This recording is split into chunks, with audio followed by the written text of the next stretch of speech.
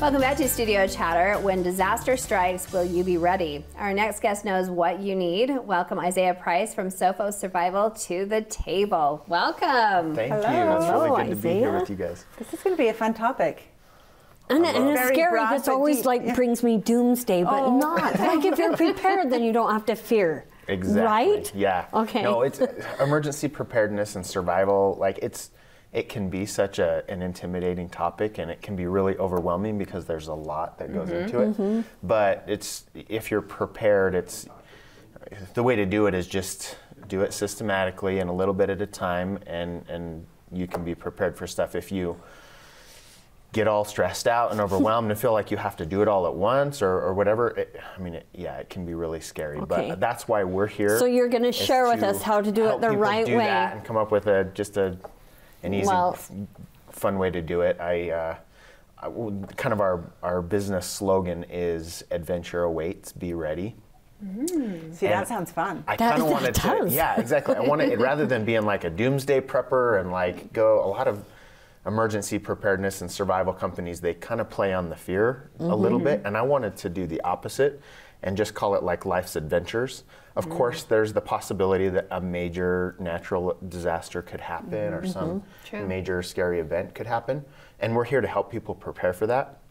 But I'm certainly not a doomsday prepper, and I kind of like to just call them life's adventures, because the more likely thing is that something smaller is going to happen to us, and I don't know, maybe you're the first on the scene of an accident, maybe you're out to dinner and somebody chokes on something and you need to step in, or you need to do CPR. Those are still major events, but not like a natural disaster. And like so, our earthquake of 2050 or something that we're preparing for. Yeah, who knows when it's... That my food storage will be bad for. So I have been curious for a very long time about your business. So first of all, you're located on Main Street in Spanish Fork, yes, right? Okay. Yep. By one of my favorite stores, my sister's closet. Yes. Okay. So next time you're shopping, you need to divert and get the thing I've been curious about for a long time. You sometimes have I think they're the water storage devices, the big blue tanks that are out front, correct? Yep. Is that right? Yep. Okay.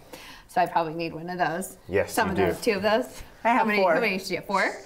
Okay, I probably need some big ones because I only have some jugs. I mean, I'm sure that you probably have some got 2 gallons for the week. Let's go. I do. No, seriously speaking though, but along comes COVID, and you probably had a mad rush. I'm sure. Well, you opened during COVID first. So that's kind of the crazy thing. So I actually started the business about 7 years ago.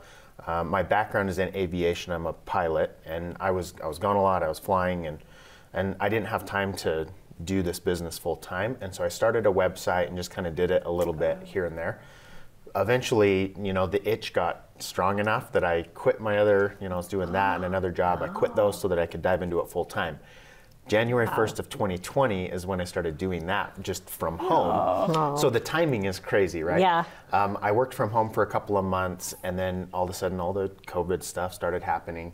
And I had always wanted to open a retail store. Okay. But I didn't really have I didn't have the money to do it yet, and kind of needed a little bit of a push to do it.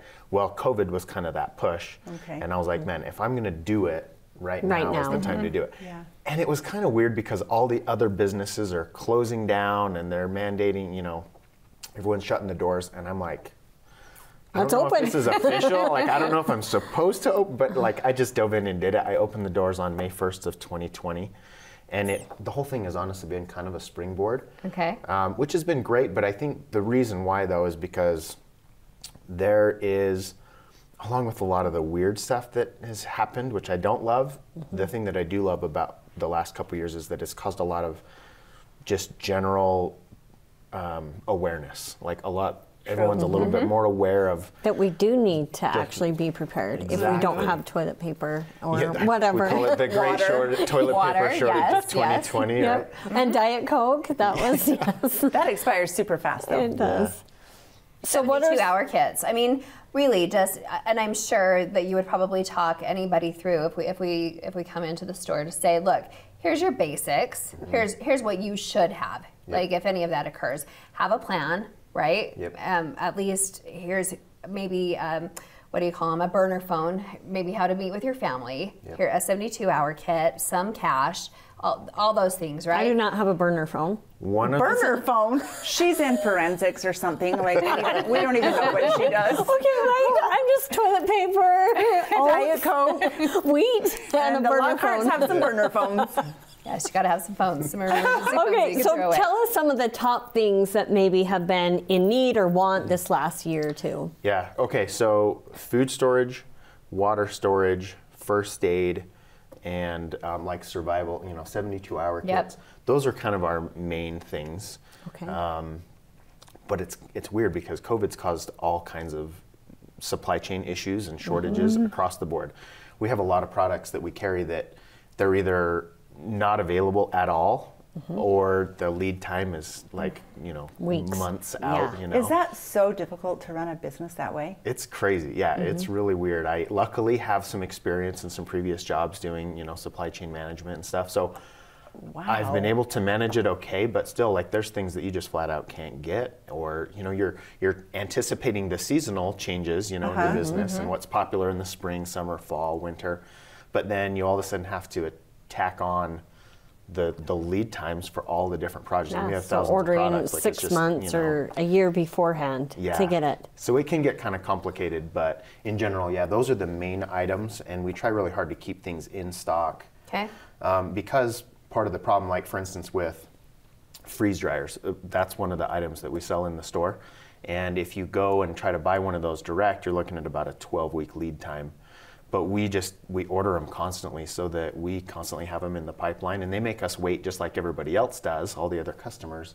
But since we have them constantly being delivered, we keep them in stock. And we do the Okay. same thing with our water tanks and Okay. 72-hour kit supplies, and which reminds me, and one of the things we hand to everybody when they come in the store is a 72-hour kit checklist. Okay, yep. So it's I was almost just like going to a- say education. Do Yeah, you have that for us? Exactly. And speaking of education, that's one of the things we really want to do with the business is, of course, we have all the supplies and the gear and the things, right? But it's really important to me to educate people. Sophos, the where that comes from, it actually means wisdom. It's a Greek word that means wisdom. And I think that's a huge part of emergency preparedness. Yes. There's the stuff, but then there's knowledge and education. And so going back to my pilot, my aviation background, as a pilot, you practice emergencies constantly, just in a simulated environment. You're going over and over and over the things that could go wrong. And so when something actually does go wrong, which it will at some point, Right. you have been there and done it, and you've created a memory, a checklist, and you've memorized your response. And then when that event happens, you just go into it and you respond, and you take care of it. I wanted to take that methodology and apply it to our everyday lives and just our general public, and educate people on what to do and how to do things. And then you've got the supplies that go with it. So that's our mission. What about, I know one of the mistakes I have made over the years also is like rotation. Okay, so the food, it's great to have the food supply, but if it gets really old and weebly and disgusting, then nobody wants to touch it anyway. Yep. Is that part of the education also? Yeah, we do workshops on food storage, water storage, first aid. We do certification classes, all kinds of stuff. We have a classroom upstairs in the building where we teach all these things.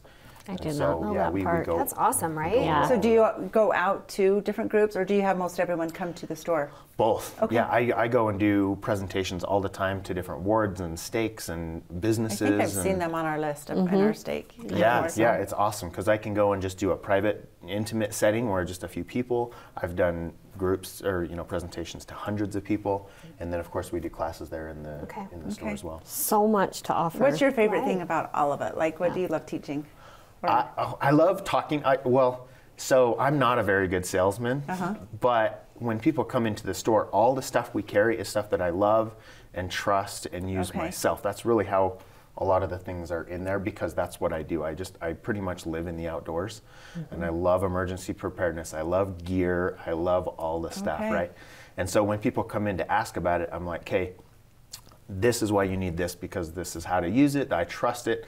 I try to keep a really high level of quality products, not the cheap stuff. Not that you can't get good stuff for cheap, but I try buying to it keep to that really last. high high quality item. But that's half the battle, though, Yes. right? Is the passion for it? Because if you're just saying it as like, oh, emergency preparedness is If you not, believe like- in it, then you. it's not super exciting. But if you Right. make it exciting, it kind of sounds exciting. I don't feel like I'm selling It's things. an It's not like you're adventure. going It and really getting is an a used car adventure. salesman pitch on something. Right. Yeah. You just I'm have passion. showing you how to, why you need it and how Well, I I think- use it. So it Right. makes it Thank you. easier. Yes. Yeah. Yeah, we have Thanks for needed educating something like us, that and here. thanks for finally getting in. I know Natasha's wanted Yes. you here forever, and you Yep. and I have tried to connect, and today It worked out It like was the meant to stars be, aligned. right? you had a Yeah. good 5 hours notice.